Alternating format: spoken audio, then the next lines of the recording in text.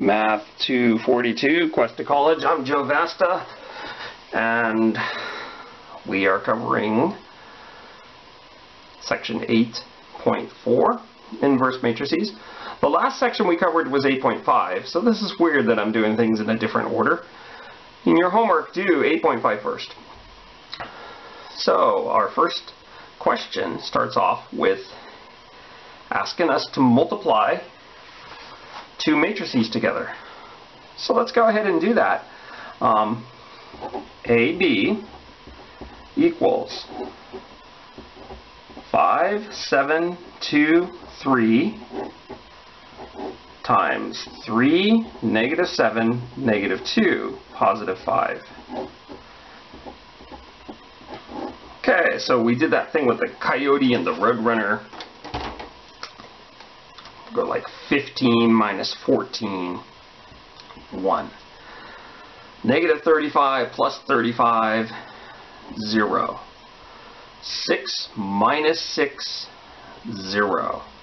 And negative 14 plus 15 is 1. So if you missed the lecture on matrix multiplication, you're probably sitting there going, what just happened? Well, go look at that lecture. The answer is this right here. What we ended up getting is the identity matrix when we multiplied those together. So when that happens, it's the equivalent of like if you had a 3 and you multiplied it by 1/3 and you ended up getting 1. These guys are, you could say this is the reciprocal, but these guys are inverses. This is the multiplicative inverse of 3, 1/3 is. And so that's what we have here. We have inverses, and this is called inverse matrices. These are inverse matrices. So let's just write something down. We can say that B is the inverse. We could also say the inverse matrix, but I'll just say the inverse of A. A is the inverse of B. And so what are they going to be asking you to do in 8.4? They're going to give you a matrix, and they're going to say, find the inverse of that matrix. Now, this is the one time, if you have two square matrices that multiply together and give you the identity, if you multiplied them together the other way, if we went B times A, it would also give us the identity. So that's a property of inverse matrices. They are inverse matrices with each other. They are commutative. Inverse matrices will only work for square matrices. That's where the number of rows equals the number of columns.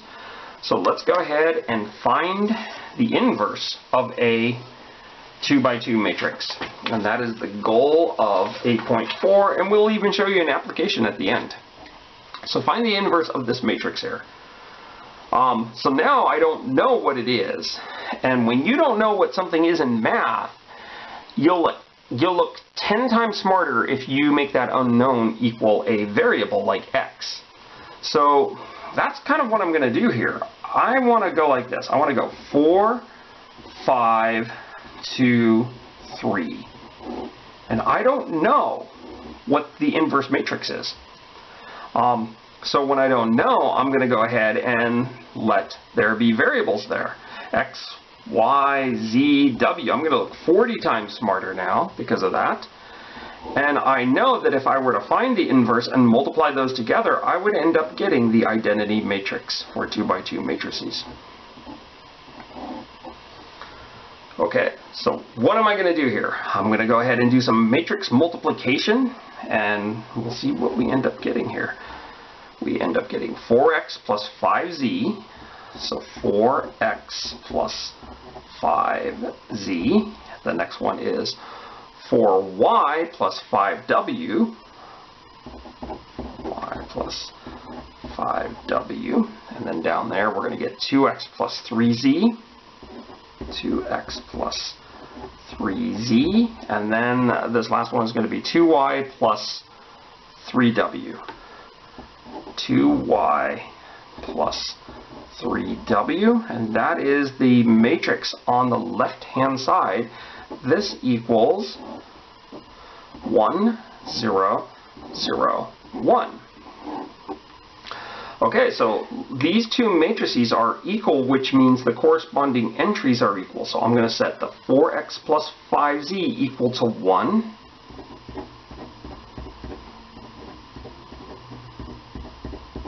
And I'm going to set 4y plus 5w equal to 0.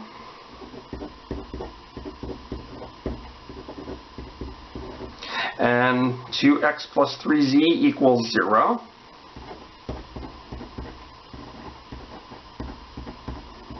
And the last one is going to be a 2y plus 3w. That's going to equal 1. Now when you first look at this, you're thinking, I've got 4 equations and 4 variables, but before you panic too much, I've got to get another piece of paper. Before you panic too much, you just have on the left-hand side equations that are just x's and z's. So we should be able to solve that. And then same over here, these two equations just have y's and w's. So let's go ahead and solve this. And you know, we've already learned how to solve systems of equations. So what I'm going to do is I'm going to kill off x by multiplying the bottom equation by a -2. See, that's going to put opposites there. So I'll write those two equations down. So I'm working with these two equations here.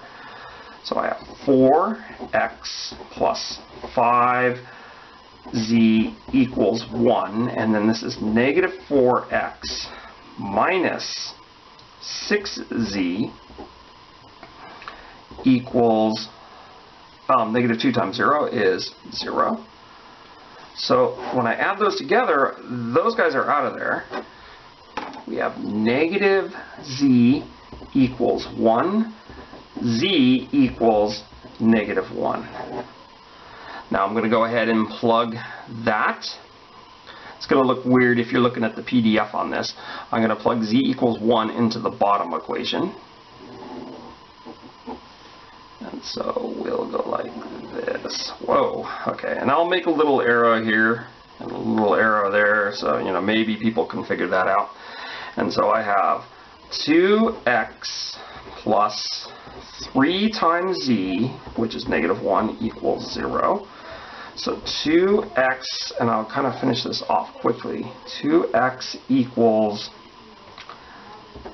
3, and x equals 3/2. So we have that right there.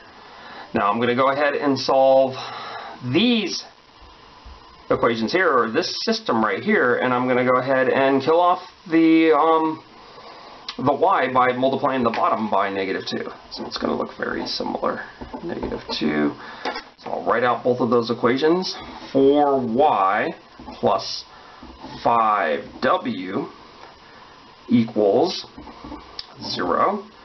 -4y minus 6w equals -2. And I add those equations together. I end up getting -w equals -2. W equals 2, in which then I'm going to plug back into one of those equations up there. I think I'll plug it into the top one. It doesn't matter which one you plug it in. I'm going to come down here. And for the sake of when we PDF it, we want to make sure. People are going to be confused with that, aren't they? And so I'm going to get 4y plus 5 times w. So equals 0. 4y equals -10. Y equals -10 over 4 or -5 over 2. Okay, so what have I just done? I've just found x, y, z, and w values, and we try to do that for this matrix. This is find the inverse of A, and look what the inverse is. So the inverse actually has special notation. We'll get to that. Let's write up the inverse. We're going to write x, which is 3/2, y, which is -5/2, z, which is -1, and w, which is 2. And so what does that equal? That equals the inverse of our matrix. So remember, our matrix, our original matrix is called A. So the inverse of that, this is going to remind you of inverse functions. You write A with a little -1 there. So it doesn't mean 1 over A, it just means this is the inverse of that matrix A. And for some reason, this is going to be very important in math. And we'll show you an example at the end how this helps us with cryptography. Okay, you guys should be able to understand that example. Let's go ahead and do a next example. Here's the deal. This was painful. And if they ask you to do this in your homework, it's very painful to do. So what we're going to do is we're going to derive a technique on PowerPoint where you can do this within like 1 or 2 steps instead of writing all this down. So that's what I'm going to do. Okay, so some of you might want to skip past this PowerPoint part. It will go for a few minutes. But I'm going to go ahead and say let A, the matrix A, which is A, B, C, D, let it equal A, B, C, D, and we want to find the inverse. What we're actually getting is we're deriving a formula for the inverse of a 2x2 matrix. So we're going to do what we did in the last problem. We're going to say we don't know what it is, and so we're going to call it X, Y, Z, W. Okay, so A, B, C, D times X, Y, Z, W equals 1, 0, 0, 1. That is the identity. And I'm going to do the matrix multiplication on the left-hand side. I end up getting that. This looks really messy, but let's go ahead and write out the equations. The 4 equations I get are those 4 equations. So this is more general than the last example we did. So now what I'm going to do is I want to kill off x here. So I'm going to multiply the top equation by -c and the bottom equation by +a. And when I do that, I end up getting that. I'm going to add those 2 equations together. I end up getting AD minus BC times Z equals a -c. So when I solve for Z, I divide, and I end up getting, for Z, -c over AD minus BC. I'm going to plug that Z back into, okay, so actually you might notice before I plug it in, the AD minus BC is the determinant of that matrix. And so I just replace that with det A. And I'm going to plug that expression back into one of the equations. I picked the bottom one, and so when I do that, I get Cx plus D times the expression that I found for Z equals 0. I end up dividing everything by C, taking one of the things to the other side, and so I haven't divided by C, but I have taken this guy to the other side, and then I'm going to divide by C. I'm going to get x equals D over det A. Now, I'm not going to go through all the details of the other equations. They're going to be very similar, and so when I do that, I end up getting y equals that and w equals that. So let's throw it all into one matrix. There it is. The matrix right there. I've just put those guys in the matrix for x, y, z, w. And notice that each of those elements of that matrix has a 1 over det A, or 1 over determinant A, which I can factor out as a scalar in front of that matrix. So my result is going to be A inverse equals the determinant, 1 over the determinant of A, and then I have this crazy thing right here. So what do? Well, usually I say you have to memorize this. You switch your DNA, so you switch your DNA, and then you negate your B and C, and you keep them where they are. You do not switch them. And so that's how I remember. Switch your DNA, and BC is, what people would use in a history class. Well, they're changing that. And BC is negative. It's way in the past. So that's how I remember. I negate my BC and then the 1 over the determinant. So this sure beats the way that I did the other problem, where I had to write everything out and do all the systems of equations. This is going to be the formula we use, and the rest of this section is going to be comparatively easy compared to what we've seen. Okay, now we've done the derivation of this formula right here. Actually, I should say that A is actually A, B, C, D. So we proved in the PowerPoint that if you have any 2 by 2 matrix, you can find the determinant this way. So how does this work? Well, let's go ahead and crank out some examples. Oh, by the way, there are more general topics. We can do the inverse of a 3 by 3 or a 4 by 4 matrix. But this is not a linear algebra class. This is a pre-calculus class, so we're not going to do the inverse of a 3 by 3, which is more complicated than this, or a 4 by 4 or higher. So let's go ahead and figure out what the inverse is of this first matrix. So A inverse, you go 1 over the determinant. What is the determinant? 2 times 4 minus 8 times 1, so 8 minus 8. Whoa, okay, so this is bad. This makes us cry. So there's us crying. So this could happen sometimes when you have a 2 by 2 matrix where the determinant is 0. And when that happens in your homework, you say that this is not invertible. It has no inverse matrix. And there are some matrices out there, and if you take linear algebra, you're going to see, you're going to study this a little more and see why that could be important. Let's go ahead and take the inverse of this 2 by 2 matrix right here. A inverse is 1 over the determinant. So the determinant happens to be minus 3 because I'm multiplying that. So negative 3 minus 10. So that's actually negative 13. So there's 1 over the determinant. And then, what do? I switch my DNA, so the 1 goes there, the negative 3 goes down there, and then what do I do with my BC? My BC I negate. So this is a negative 2, negative 5. Now, when they say find the inverse matrix, it has to be all included in one matrix, at least at this level. So I'm going to multiply through by the negative 1 over 13. So, what I end up getting is negative 1 over 13, 5 over 13, because there's 2 negatives there, 2 over 13, and 3 over 13. And that completes the problem for that. Let's go ahead and do another problem.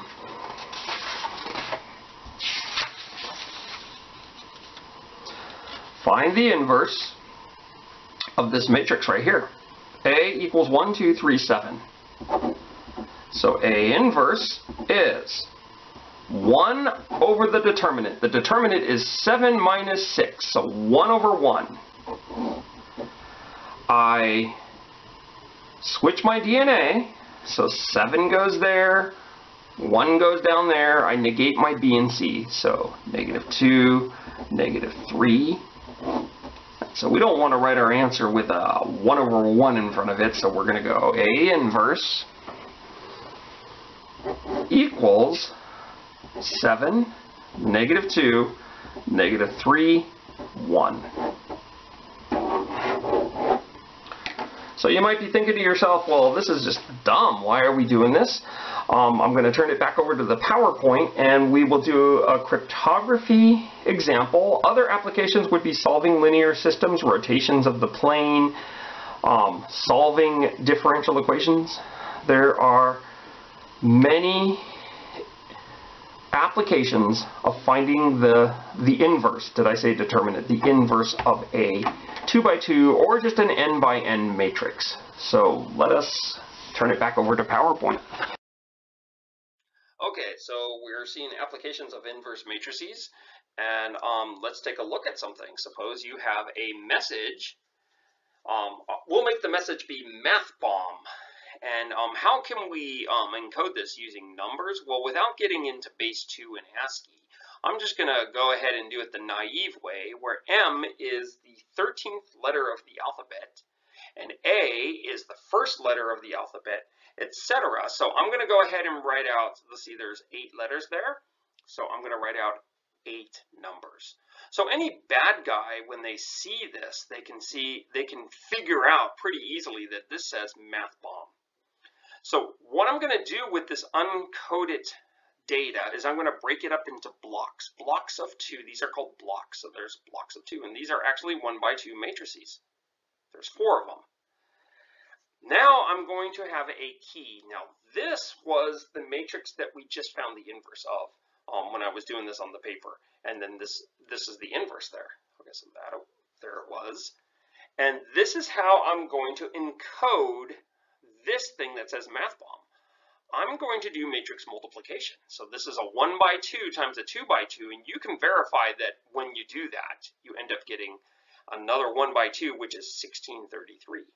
And then this one gives you 4496, etc. So now, let's say I have a friend over in the UK, I send this out, and if the bad guys get this, they'll be like saying, okay, so A, B, C, D, E, F, G, H, I, J, K, L, M, N, O, P, and then they'll put a P there. And then they'll go, oh, 33, A, B, C, and they'll get to the end of the alphabet, and they'll go, whoa, what is that? And then the bad guys will be like thrown off because they don't know what that is. Now, your friend in the UK has the key. You encoded it using matrix A. He's going to decode it using this. Now, how did he get this? Well, maybe you physically gave him this matrix, or maybe you use something called public key, which we're not going to get into. But this is what he's going to do. For decoding, he's going to break these up into blocks of 2. So here's 1633, which was gotten by going 13-1A, and he's going to go 13-1A times A inverse, and A times A inverse is the identity, which is kind of like 1, and it brings you back to where you started from. So he's going to hit, but he's not going to go times A. He's just going to get this stuff, and he's going to multiply each of these blocks by A inverse, and he gets the original message. So we say that that's decoded, it's the uncoded message. And he goes through his alphabet and realizes you just sent him a message that says math bomb. So this completes section 8.4. Do your homework. Have a good day.